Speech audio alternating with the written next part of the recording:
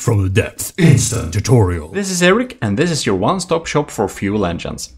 We covered it before on instant tutorials, but we had a weird texture pack, so I think we assume it's outdated. So we're just gonna cover everything a little bit quickly, a little bit more compactly in one video. Everything you need to know. This is a really tiny bad engine producing 109 power. Engines, they basically burn materials, they use materials and make power. As you can see in the lower right corner of the screen, you have the power metric. Now, to be able to use materials, they'll need fuel tanks. The fuel tanks, they are basically converting materials to fuel as we go. So the more engines you have, the more fuel tanks you have. Only having this tank will basically make 100 fuel per minute. Each tank adds 50 fuel extractable per minute, and a vehicle has 50 by default. So if you have a really small engine, like on this craft right now, you don't actually need a fuel tank. You can see it works fine with a material box here. The handy thing about fuel tanks is they will tell you how many materials are extractable as fuel per minute. And under that, you'll see an estimate of how many fuel tanks you are estimated to require. If you have 2 little fuel tanks for your vehicle, you will see the fuel access bar down in the lower right corner go down to 0. One thing that's good to know is that when a fuel tank is destroyed, it will create a fire. If you have a naval vessel, it's a good idea to have your fuel tanks under the waterline, because then the fire will spread much less. So protect your fuel tanks, or at least don't place them inside the AI core so that it will burn down whenever they catch fire. To see the stats of an engine, and to see how it works under full load, we'll need to test it. Here is a big injector engine. What we can do to test the engines is to use engine power. Go to defense and find the signal jammer ECM. You can place it down anywhere. This will use a lot of engine power. So we're gonna drag this up to 20,000 and add another one so we're sure we're using more power than we can produce. The next step is to go to resources and to fuel boxes. Here we can see how many fuel boxes we'll need to add. If you add one, we can see it goes down. We'll need to add more. We are estimated to require about 2,000. You'll just add/remove fuel boxes until your materials extractable per minute as fuel is higher than the estimate requirement. If you run out of materials, just hover over a fuel tank or material box and press Q a couple of times in designer mode. In the lower right corner, you can see we're using all the engine power we produce, which is the goal for this test. Now we can see how many materials per second this thing is burning. We can see how much power it generates also, which is 16,500. If you press Q on the engine, you can go into it and we can see some stats. For example, we can look at stable output. 100%, we can see power per material. This is 430. The higher power per material we have, the more efficient the engine is. So this is a stat you will want to look at when trying to build efficient engines. The fuel generator is the main block of an engine. The arrow indicates in which way we can build the engine. Crankshafts are the pinnacle of the engine. This is where the cylinders can be built around. The cylinders generate the power on the engine. They can be built all around the crankshaft. To generate power, you either need carburetors or injectors. Carburetors can connect on 5 different surfaces, only excluding the top. Injectors can only connect to 2 cylinders. If you have carburetors or injectors on an engine without having any type of cooling, they will overheat. To make them not overheat, you have 2 options which you can combine. You have pipes, exhaust pipes, or you have radiators, which you can place on cylinders and crankshafts and even connect to each other to provide some type of cooling. Each cylinder will tell if they are overheated. On each cylinder, you can see how much power they generate. This one with a carburetor generates 122. Same with this one. This one without any carburetor or anything will only generate 15. This one with the injector will generate 436. You can see injectors produce a lot more power than carburetors. But carburetor engines can be made to be super efficient. The most power-dense engine are injector engines. However, injector engines are really easy to overheat. you can see it's not enough with having one exhaust per cylinder when you're having an injector engine. You'll either need to add more than one exhaust per cylinder, or you have to have a lot of radiators. Now, radiators are a one-time cost that will cool the engine, but you can need a lot of them if you have no exhausts, and they're pretty expensive. When you have too few fuel boxes, it looks like this. Add more fuel tanks, it even says.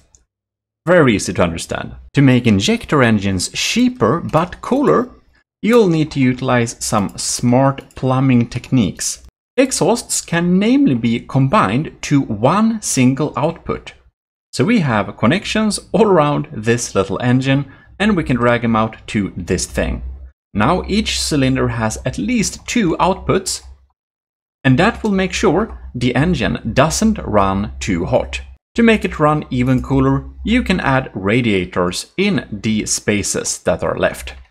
In case you need to use your engines to charge a battery, for example, then you go in here and you set battery charge fraction to whatever you want. If you set it to 1, it will only work with charging batteries if batteries can be charged. Under the priority of the engine, you will set priority to 1 for the engines that are most efficient, 0 for the neutral engines, and -1 for the least efficient engines.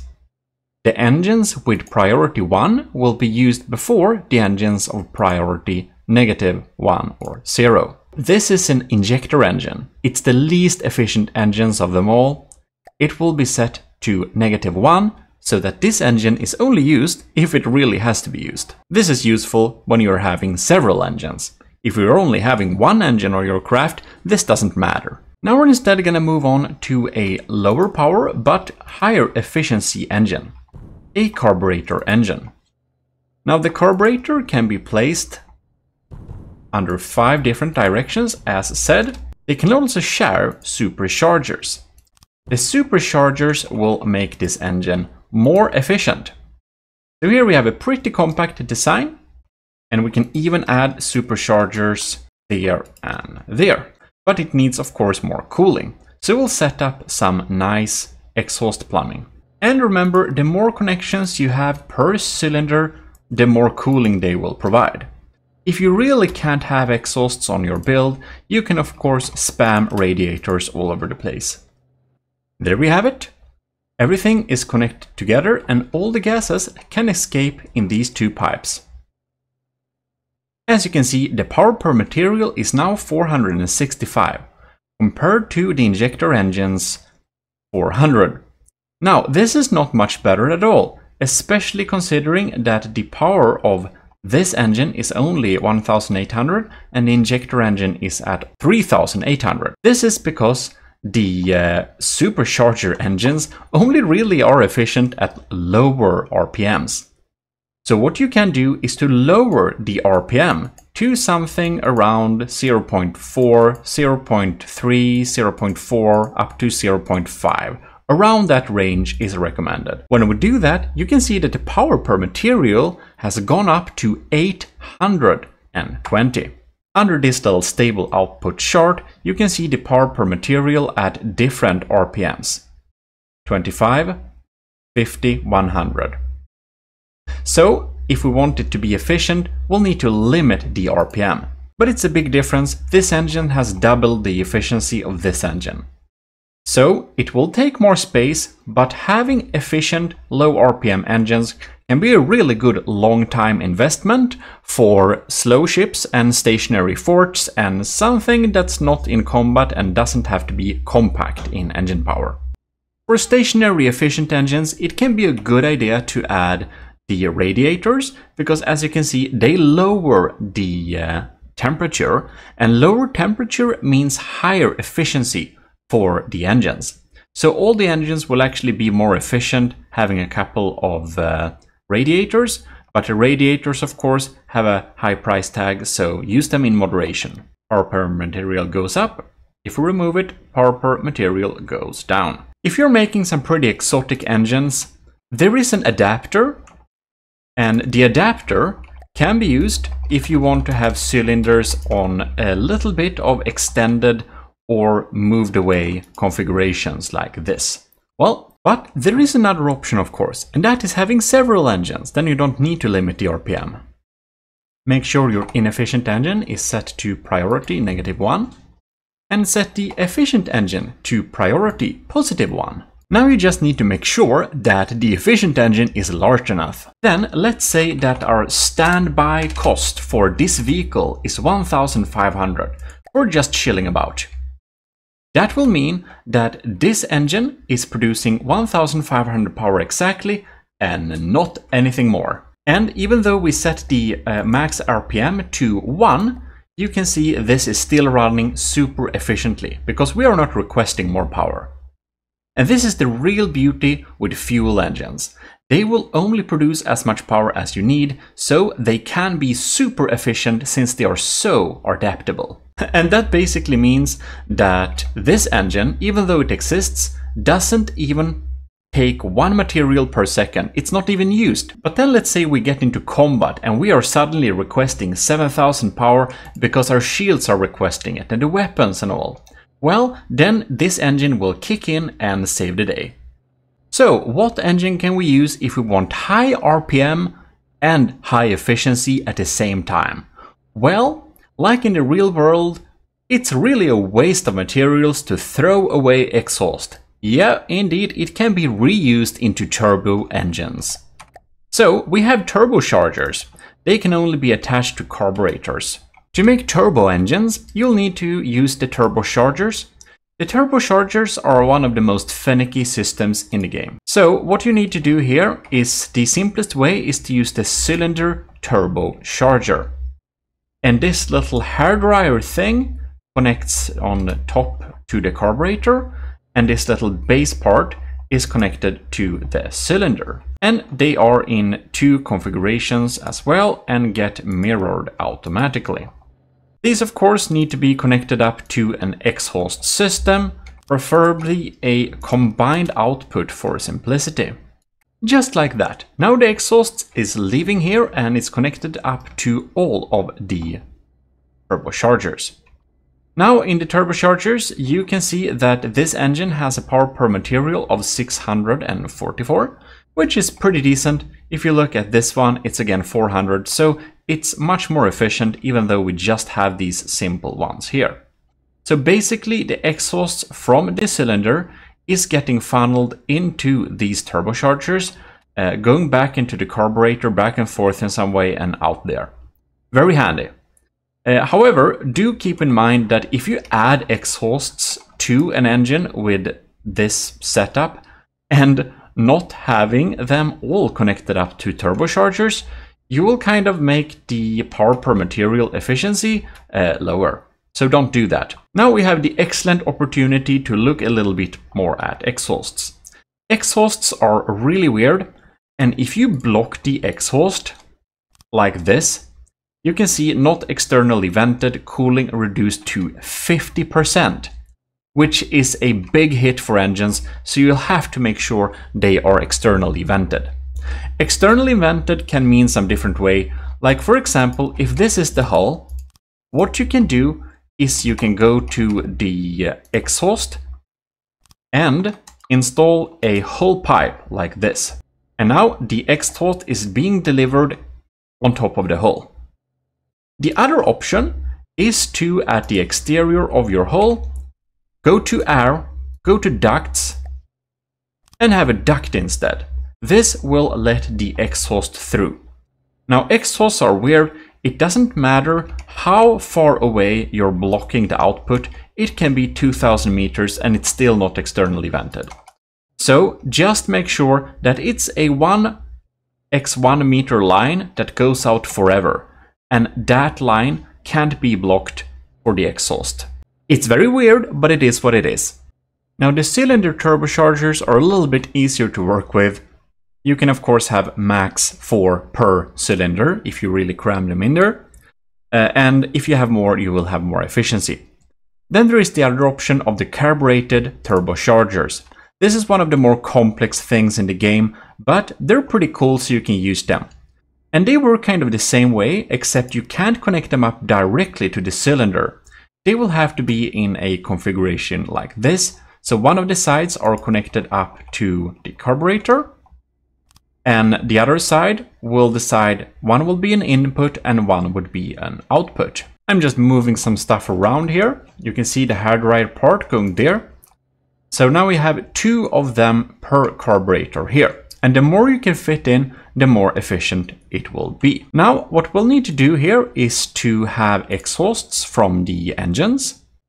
And we're sealing them like that. We have exhaust all around the cylinder just to make it as cool as possible. And then you can see we have the exhaust popping in here.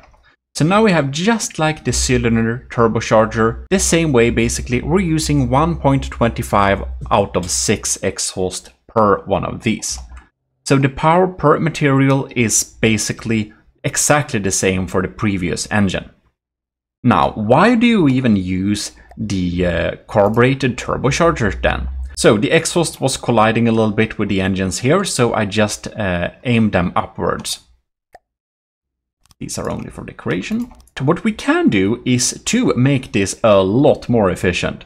And what we basically can do is we can steal gases from other engines and reuse them to make this engine more efficient.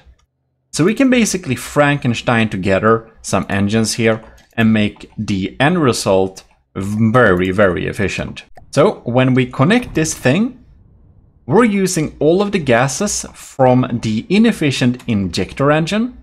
We're funneling them through here and connecting them up here. Now you can see that the carbureted turbocharger here and here is using 6 out of 6.